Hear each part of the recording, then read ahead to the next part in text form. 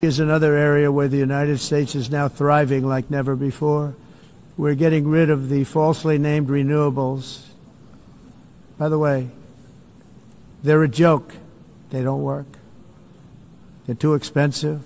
They're not strong enough to fire up the plants that you need to make your country great. The wind doesn't blow. Those big windmills are so pathetic and so bad, so expensive to operate. And they have to be rebuilt all the time, and they start to rust and rot.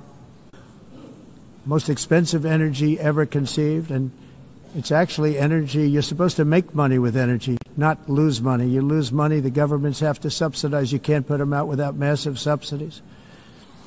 And most of them are built in China, and I give China a lot of credit. They build them, but they very few wind farms. So why is it that they build them and they send them all over the world, but they barely use them? You know what they use? Coal.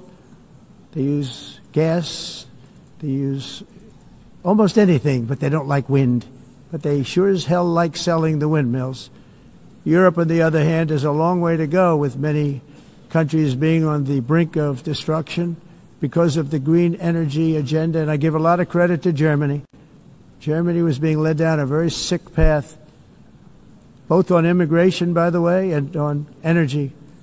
They were going green, and they were going bankrupt. And the new leadership came in, and they went back to where they were with fossil fuel and with nuclear, which is good. It's now safe, and you can do it properly. But they went back to where they were, and they opened up a lot of different plants, energy producing plants, and they're doing well. I give Germany a lot of credit for that. They've said this is a disaster, what's happening. They were going all green. All green is all bankrupt. That's what it represents. And it's not politically correct. I'll be very badly criticized for saying it, but I'm here to tell the truth. I don't care. It doesn't matter to me.